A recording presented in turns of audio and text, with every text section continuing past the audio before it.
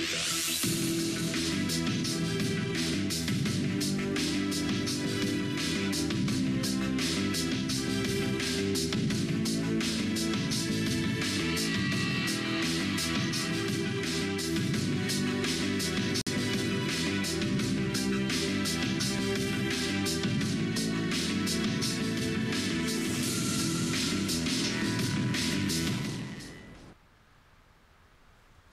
day and welcome to Issues and Answers, a production of the Government Information Service. I am your host, Jacques Kingston Compton, and today we're talking about BELfund, its programs, its services, its history, and with me today are the Managing Director of BELfund, Ms. Amanda DeLima, and the Training and Business Support Officer, Mr. Neil Serieux. Okay. Welcome to the program. Hey, good day, welcome, thank you. First of all, I want to know what BELfund is and what is its function. Okay, pretty much BELfund was established to assist unemployed or self-employed persons either start up their own micro-enterprise or expand their existing small businesses. So pretty much BELfund aims to reduce unemployment by promoting unemployment and also, they aim to reduce unemployment by promoting self-employment and also to provide easy access to credit and training opportunities for self-employed persons. Mm-hmm. Yes. So actually, as I mentioned, you're the Training and Business Support Officer. What is your role exactly? Okay, so pretty much what happens is we offer a package at BELfund where the clients would come in with a business idea. You pitch it to the loans officer. If your idea fits our criteria, we would help to develop it from inception or from scratch. So what we would do is the loans officer will assist you in developing your loan proposal. Thereafter, she would perform a site visit to your place, prepare all the documentation, send your loan up for approval. Once your loan is approved, then there is a mandatory training program, small businessman training program that you have to attend, and thereafter you get disbursed, you get your funds. While you're in business, we provide a service called business support, which is like a mentorship type of service. Mm-hmm. So generally throughout the training program, we have an established training program in place, training modules that we assist our clients with. And we have a system where the clients are visited regularly to provide the support. I would imagine you have a range of industries. Oh yes, well, yes, definitely we fund a wide range of categories of business, anything from animal husbandry, farming, service-related businesses, tourism-related, service-related businesses, anything that is legal, I would say. Yes, we would assist. Well, legal can change depending on what year you're in. Okay, well, sure. Okay, but the general aim is to assist those persons. What we realize is unemployed persons or self-employed persons usually have difficulty with getting funding when approaching other financial institutions. One of the main challenges they would experience is meeting the deposit or collateral requirement. Mm-hmm. So fortunately for them at BELfund, there is no deposit or collateral requirement. Okay, so for our loans, there's no we require no deposit, no collateral. What we ask for to secure those loans, we'll be taking mortgage bill of sale on any equipment or appliance we'll purchase on your behalf. And also we ask for guarantors. So you need 3 guarantors to secure the loan on your behalf. Mm. So pretty much what you would need is just a project idea. You don't necessarily need a business plan or proposal or portfolio, but if you do have that, that's fine. But once you have a sound business idea, you come in, no appointment is needed. You come into our office, you ask to speak to a loans officer, and we will assist you from that point. Now, there's 2 questions that come up as a result of what you've just said. As you have such a wide range of industries that you look at, how do you provide business support exactly? Because I don't know if you have professionals in like every single industry that comes your way. Okay, that's a very good question. So what we do, we work very closely with our sister ministries and our sister government agencies, or even the non-government agencies. We also encourage our clients that they work closely with their field officers or support officers. So we try our best to provide holistic support. So we would provide the business support. We would assist you with your bookkeeping, we will assist you with marketing, but based on the industry, when it comes to the technical support, we may need assistance from other officers, other professionals. It's also a situation where if you would come in with a challenge or a situation, a problem situation, and it cannot be handled at the business support level, which is my level, then you can be referred to the loans officer, to the accountant, or even the manager if needs be. Okay. So you do have that form of easy access to all officers at the BELfund.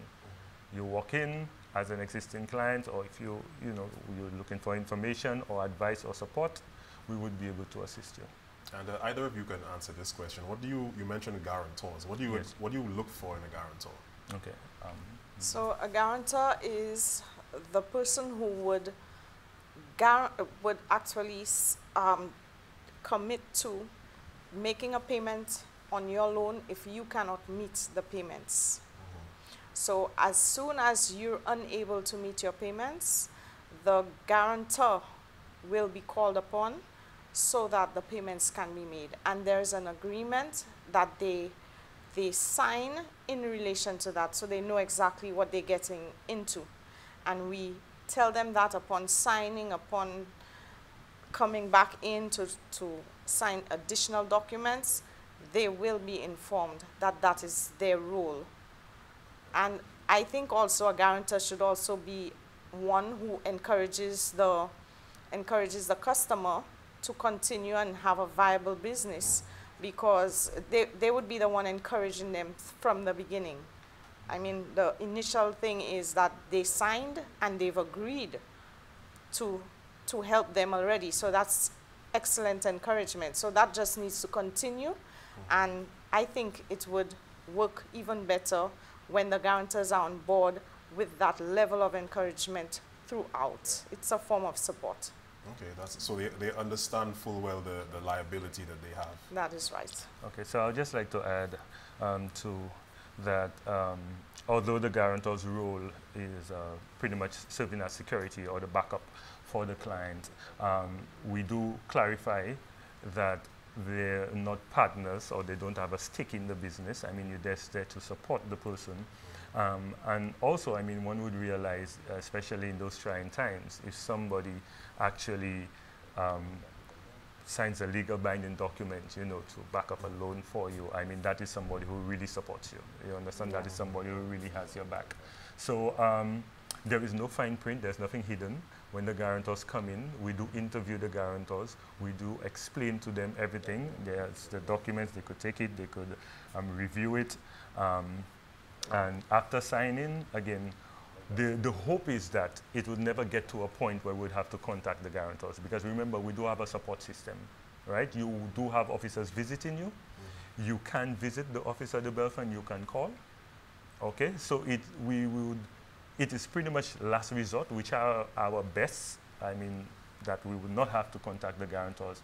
But again, it is the security system that we have in place. We do have a delinquency policy in place. So it is the hope that it never gets to that point. Also, what the guarantors could do, they can request account information. So they could find out the status of the loan account, or whether the installment has been paid, how much is left, or anything of that sort. Okay. Oh, one more thing I would like to add, that if the guarantor is self-employed, because we do assist self-employed persons, they would not be able to get assistance from us up until the client has repaid their loan in full. So if you're a carpenter and then you're my guarantor, you cannot apply for a loan at the BELfund up until the client who you are serving as a guarantor for has paid their loan in full. Okay, we're due for our first break. I want you to stay with me. You're watching Issues and Answers. We'll be back in a moment. The Department of Finance has introduced the Electronic Government Procurement System, EGP. The EGP system has many benefits for stakeholders involved in government procurement. Government seeks to adopt a strategic approach to its purchasing process. Electronic government procurement improves efficiency of procurement and enhances data capture. The EGP is innovative and will automate the sequence from notification, receiving and evaluation of submissions to final contract award. It improves communication between vendors and government agencies, provides greater transparency, and builds confidence in the vendor community through increased access to information. To participate, vendors, suppliers, and contractors must register on the electronic government procurement platform. EGP, improving efficiency and transparency in the acquisition of goods, works, and services. Welcome back to Issues and Answers. I'm your host, Jacques Kingston Compton. We're talking BELfund, and I'm here with the Managing Director of BELfund, Ms. Amanda DeLima, and the Training and Business Support Officer, Mr. Neil Serieux. Before we went on the break, we were talking about guarantors, obviously. Yes. You spoke very extensively about guarantors. There's just one more thing I want to know. Do they need any assets to be a guarantor? Okay, that's a very good question. No. No deposit or requirement, no deposit or collateral, I'm sorry. But the guarantor has to be permanently employed in their present job, in their current job for 3 years or more, or self-employed for 5 years or more. Okay. Yes. So my next question, which I probably should have asked from the very beginning, could you talk about the history of BELfund? Who founded it? Why was it founded? Okay. How large it was maybe in the beginning, and where are you now? Okay. All right.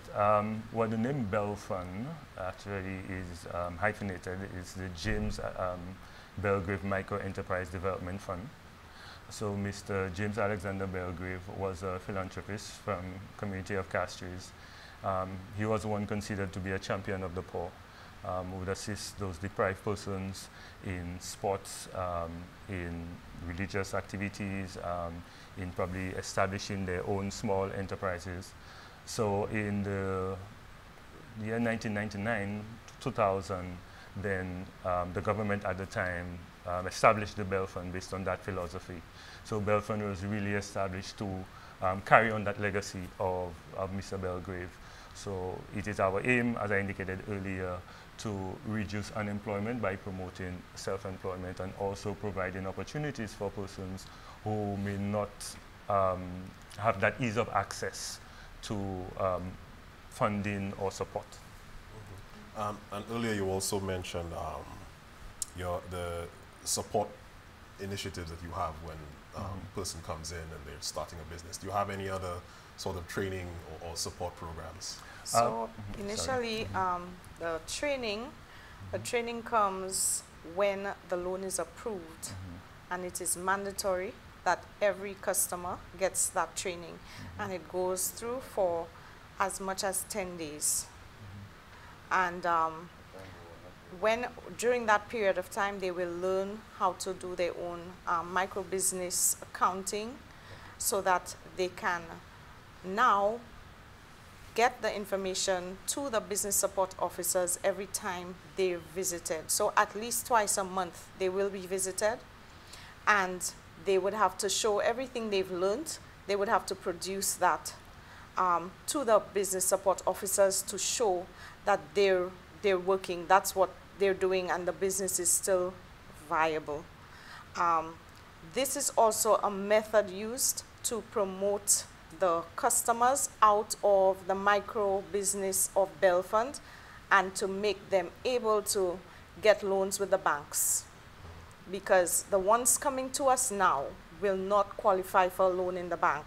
They have no experience, they have no previous financing to show that the business will work, so the banks won't approve the loan. But if through our training and our business support, they can show and they follow through with all the information that they have to give each month, they can now show a 6-month or 1 year of the record of income that they get.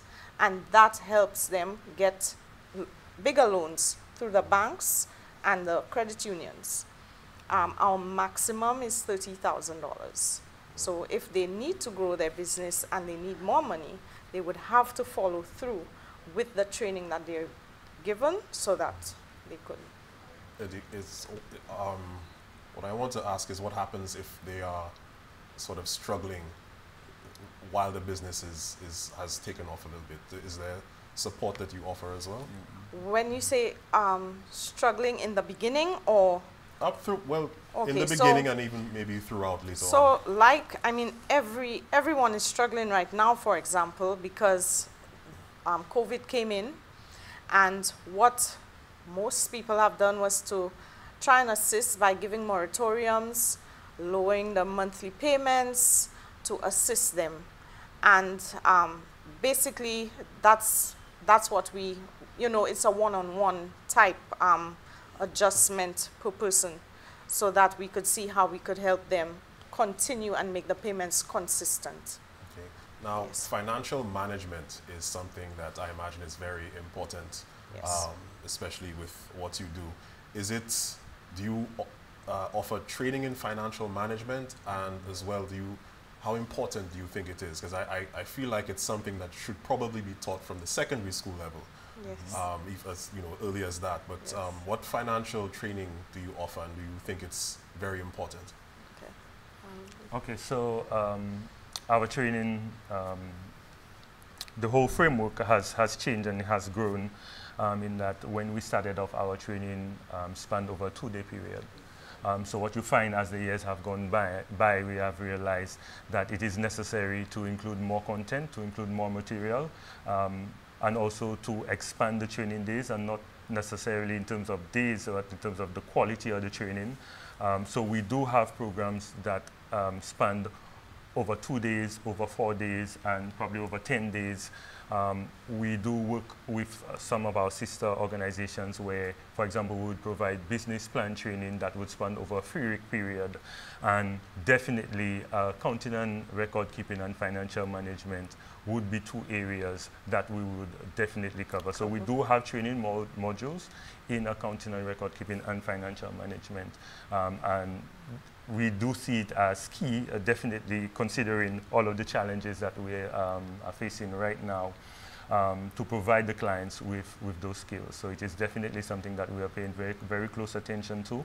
It is our role as the business support officer to try our best to nip any problems in the bud, or identify the problem, try our best to assist at our level. If it's something that we cannot assist, then the client would be referred to a more senior officer, or it could be the manager. As you mentioned, there are several techniques that we use. The hope is that the problem situation does not get too severe, that it leads to the closure of the business. So we really try our best to restructure loans, to encourage the client to either expand or diversify. We try our best to work with the clients at all levels.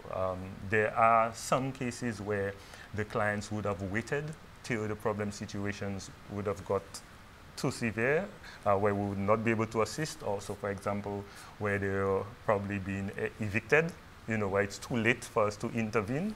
But prior to that, we have been successful in really helping the clients and really supporting them when they are experiencing difficulty. So we do provide that level of support at all levels. Okay. From the business support officer, the loans officer, the accountant, up to the manager.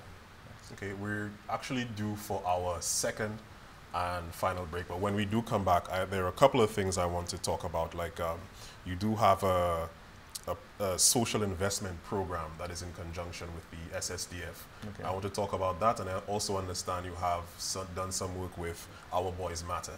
So when we come back, I do want to talk about that. Okay. You're watching Issues and Answers. Please stay tuned. We'll be back in a moment. I'm so fed up with my 13-year-old child. She's driving me crazy. I just don't know what to do. All that child need is some good licks to wake up. Alice, ignore the counseling Pansy is giving. Government employees have free access to professional counseling services under the Employee Assistance Program known as EAP. EAP? EAP? What's that? Not me that telling people my business. Listen to me, Alice. I was struggling with my child. I made an appointment to see an EAP counselor, and I was very satisfied with the service that I received. And you know what? Up to a day like today, My information remains confidential. Cox, how come nobody in the office knew anything about your counseling? That's because EAP counselors, they work under strict clauses of confidentiality. I know you know what confidential means. EAP providing professional counseling services? How much is it? Girl, the counseling is free. Free for you, free for your child. And you know what? Your information remains confidential. Call the EAP unit at the Ministry of the Public Service. Telephone number 468-2269 for more information. EAP works. Let it work for you. Okay, welcome back. You're watching Issues and Answers, and we're talking BELfund. I'm here with the Managing Director of the BELfund, Miss Amanda DeLima, and the Training and Support Business Officer, Mr. Neil Serieux. I did misspeak a while ago. You don't have a program with Our Boys Matter, but what I do want to talk about is your program with helping women. Yes. I don't know if you can speak about that. So we have a collaboration with SSDF right now, and it's in progress, where we will be assisting at least 20 women, single parents, female parents, oh boy. And based on that, what they will be doing, what they've been doing right now is training. So the training has been taking place. We have we have it like split between the north and the south of the island. So we have 2 sets of training going on, after which in that training, or right after, they will be doing a business plan. But BELfund has already done initial interviews with each of the subjects, I would prefer to say. And after that point, they come back to us, and the final few who succeed at the training and the business developments and everything that they've documented, they will be in receipt of a loan and a partial grant from the SSDF on one end for the grant, and a loan from the BELfund. So they come to you, the single mothers? The single mothers will be coming to us finally, so all paperwork, everything will be done through the BELfund. But it is also an initiative by SSDF. Okay. Other than being a single mother, are there other sort of eligibility requirements? Well, for now, the program that we're doing in collaboration with SSDF is for single mothers. However, we are always open to anyone from age 18 up. We don't give an end date for loans. It just depends on your idea. And the loans are short term, so we are open to any type of business right now. You can walk in right now until 4:30 every day to apply for your loan based on your business plan or your business idea. And can you tell us about, because I'm very curious about this, can you tell us about some of the success stories of BELfund? Who would people know? Or maybe they see a business somewhere and they have no idea that BELfund was the one that assisted them. Okay. We do have Benjamin Strachan. He does a landscaping business. He's one client who has really grown. When he came to us, it was a startup business.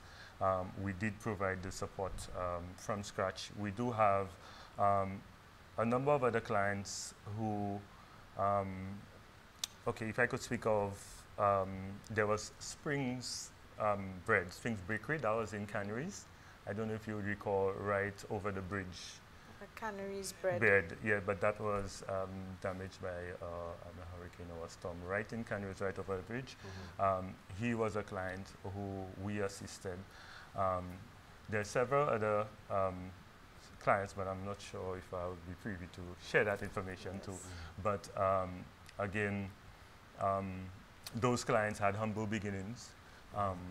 They did go through the program. They were very receptive, and as Mr. DeLima mentioned, it is the hope of BELfund that once you have completed your loan or probably got to maybe half or even further along your loan term, you would have been in a position to approach a bank or other financial institutions to expand your enterprise. So we do have a number of success stories. It's probably some information I'll probably pass on to you a bit later. And it is our hope to continue to assist our clients. So, I mean, we view all clients who are currently in business as success stories, right? Because, again, when you look at their circumstances, probably at the beginning, or when you look at how their businesses have been resilient, how they've been resilient given current challenges, COVID and all. So small businesses that are still in existence currently, we consider them to be our success stories. Yes. Okay. Yes. We're coming very close to the end of the program, but what I want you to briefly speak on, are there any other initiatives or programs that you want to promote before we go off air? Well, we actively work with SSDF, with SEDU, and with CARE once, you know, we always come up with new programs. There are new programs ongoing. But generally, the BELfund program that we provide, it's generally open to all persons. We're presently located at Sunny Acres. We open Monday to Friday between the hours of 8 o'clock to 4:30. You could contact us via telephone, 451-6069, 451-8858. We're on Facebook under the name BELfund. You could check out our website. It's www.BELfundSaintLucia.com, Saint Lucia, STLUCIA. There's some background on BELfund. You could meet our team.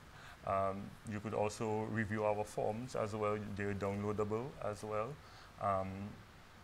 So there pretty much is easy access, as we mentioned, to BELfund and our support services. So we just like to encourage persons, don't be intimidated. It's not like a bank. You don't need an appointment. You could just walk in and ask to speak to an officer. But I would just like to note, it's unemployed persons we serve or self-employed persons. Okay. Oh, Yes. so if I have a job I'm and sorry. I need I'm to- sorry. I'm Okay. sorry. No, I'm sorry. you don't qualify. Yes, okay, but if your circumstances have changed, then we would be able to assist.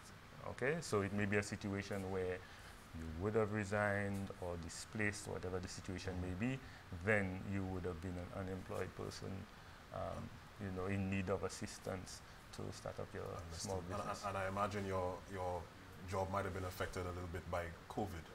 Oh yes, definitely. It was a challenge to visit the clients. Of course, we had the quarantine period going on, so it was a bit of a challenge for us, but fortunately we were able to remain in contact with our clients via phone calls, via video recording, and we were able to provide that level of support. So the support never stopped during that period. Okay, but I want to thank you both for coming on to our program, because BELfund serves an extremely important purpose and service to St. Lucia. So I want to thank you, the two of you, for coming on the show. I want to thank you for your service with BELfund. Thank you. Thank And I hope you can come back another time, maybe to talk about any more of BELfund success stories in the future. Sure, appreciate it.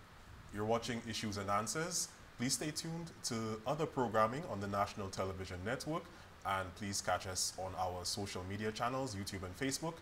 Thank you for watching again. We'll be back next time.